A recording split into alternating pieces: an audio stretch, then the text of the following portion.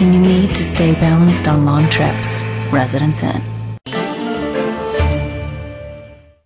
In a speech before the UN General Assembly, U.S. President Barack Obama declared a new U.S. approach to development and delivering aid to countries in need. We're making it clear that we will partner with countries that are willing to take the lead, because the days when your development was dictated by foreign capitals must come to an end.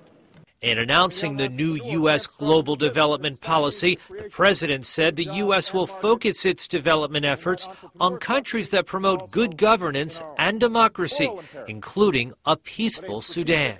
We will reach out to countries making transitions from authoritarianism to democracy and from war to peace.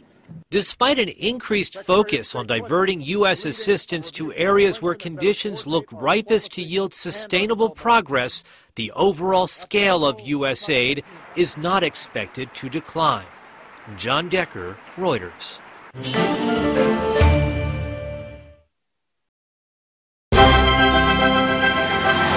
At GE Capital, we're out there every day with clients like JetBlue, financing their fleet, sharing our expertise, and working with people who are changing the face of business in America.